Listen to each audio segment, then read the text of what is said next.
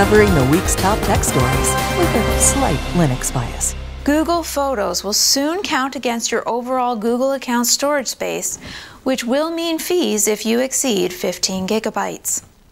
Google's popular Photos service is used by over 1 billion people, with 28 billion new photos and videos uploaded to the service every week, and until now it has offered free storage for your photos. But Google says it will stop offering the free storage model within Google Photos on June 1st, 2021.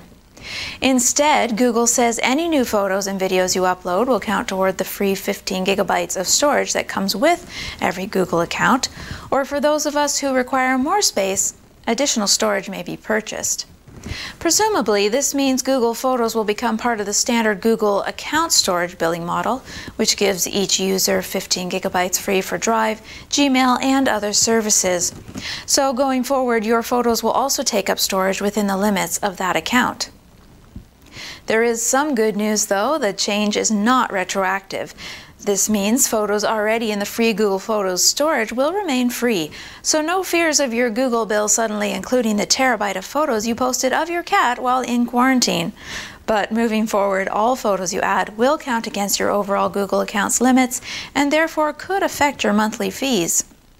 And now for a little Google favoritism. Users of Google's Pixel lineup of smartphones are completely exempt from the change and will continue to receive the service free of charge. Big thanks to Roy W. Nash and our community of viewers for submitting stories to us this week. Thanks for watching the Category5.tv newsroom.